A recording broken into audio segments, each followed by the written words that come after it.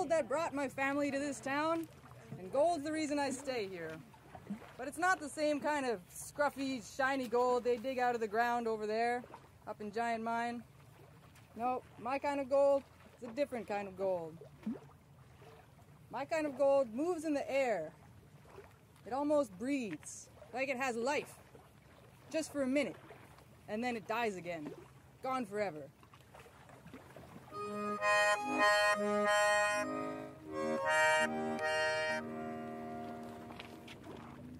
My kind of gold, they're like little nuggets.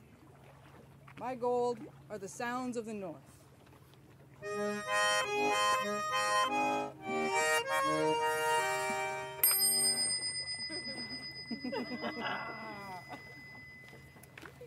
For me, they're more precious than diamonds, and sometimes even harder to find, and definitely even harder to keep. But what are these sounds of the North? I've got my list, and I bet you guys do as well. See, for me, there's the sound of the ice cracking in the deep winter, or when it candles so gently in the spring, or the first call of the robin when the snows go, so warm and welcome to our frostbitten ears, or the rich dialect of the raven, or the wind on the shore and the waves, or the trees when they finally get their leaves, and you hear them far from any road or traffic, and you get out of the airplane system around here. Actually, look at the trees, look at the color. Green gold, my grandma calls it, the first green of spring.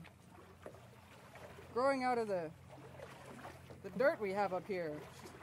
To be totally truthful, doesn't have a huge amount of nutrients, but still, it's giving life.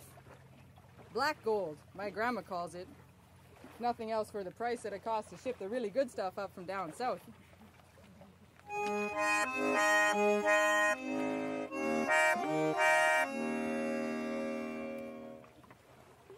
I bet you guys have your list too, the sounds that you find up here, that you won't hear anywhere else. So there's even sounds of the people, of the languages, and the stories that we've heard already tonight, the stories that we'll hear from now on, and the musics that we have. That's part of our soundscape, whether it's a caribou skin drum or an accordion, brought all the way from Russia.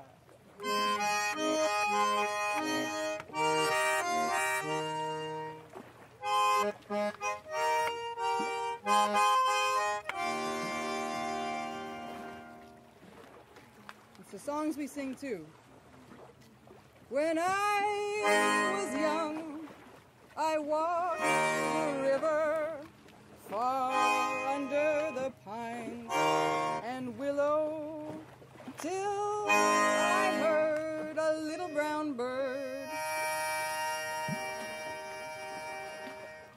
Little brown bird, here's what I heard. Chickadee-dee-dee-dee, chickadee-dee-dee-dee, chickadee-dee-dee-dee, chickadee-dee-dee-dee.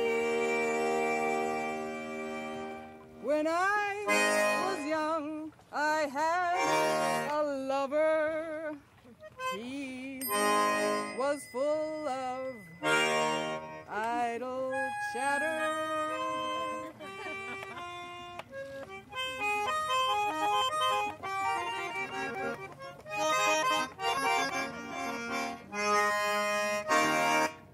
We would walk along the river, he would talk, and I would listen for chickadee-dee-dee-dee, chickadee-dee-dee-dee, chickadee-dee-dee-dee, chickadee-dee-dee-dee. When I was young, I traveled far. I left my feathered friend behind me. But even where the stars were strangers, his long-lost cousins still would find me and sing Chickadee-dee-dee-dee, chickadee-dee-dee-dee, chickadee-dee-dee-dee, chickadee-dee-dee-dee. So now that I'm old and much wiser, I know how to listen softer to the songs along the river of gold and silver. I can hear them, chickadee-dee-dee-dee, chickadee-dee-dee-dee, chickadee-dee-dee-dee, chickadee-dee-dee-dee, chickadee-dee-dee-dee, chickadee.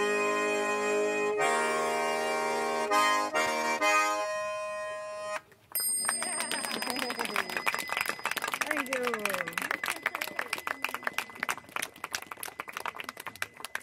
So when we keep paddling out, that's actually something I'd like to ask you guys to do, is actually take a minute to just listen to the soundscape we have around you. So even now, let's actually just take a bit of an exercise. Since we're in my golden and sonic environment, let's move our ears around just for a minute. Let's take a bit of a walk.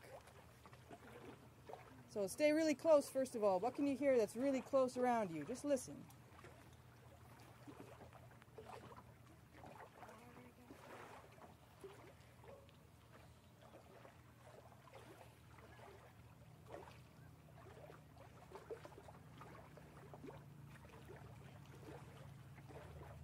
Now move it out a little farther, just around the shore here. What else can we hear? Look around.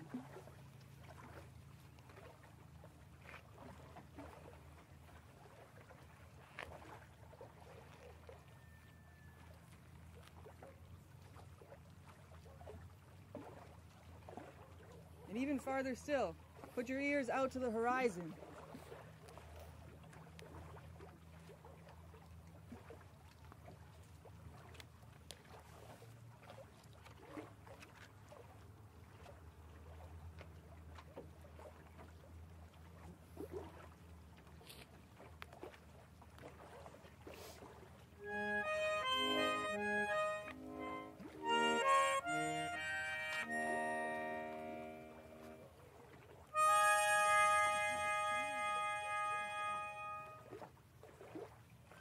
Thank you so much.